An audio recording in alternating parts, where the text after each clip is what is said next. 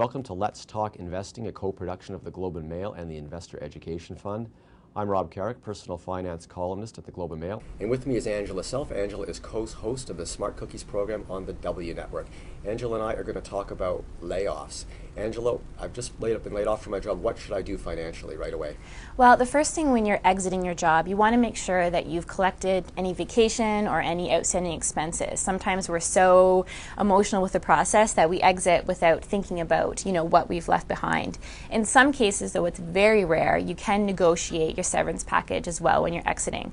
But when you've had a chance to collect your thoughts and you're at home, the first thing you need to do, if you haven't done so already, is to create a spending plan and say, what do I really need moving forward and what are my wants? So where can you cut costs? What are some ways you could start bringing money in if you've been laid off right away?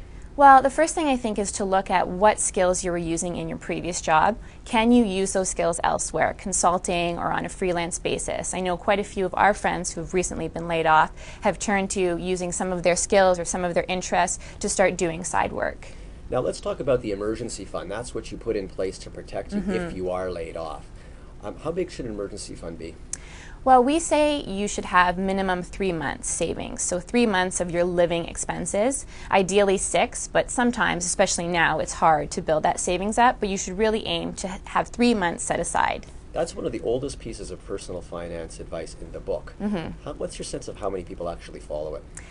Well, not many, but now more than ever is it important to start building up that fund so we're not relying on our credit cards and we're not getting into that vicious cycle of debt. How do you build it up? How do you get to 3 months' salary? That's a lot of money. Well, and that's what we talk about. We talk about the concept of finding hidden money in your life. So again, it's sitting down, taking a few minutes to go through your bills to say, do I really need a landline? Where can I, what can I do to, cut some of my costs? And then you're taking that money and you're setting it aside into savings. Okay, last question. What vehicle do I use for my savings, for my emergency savings account? The new tax-free savings account sounds like a good place. What do you think? Right. We love tax-free savings account, and that's definitely where you should be putting your money right now. Okay, thanks a lot, Angela. Thank you.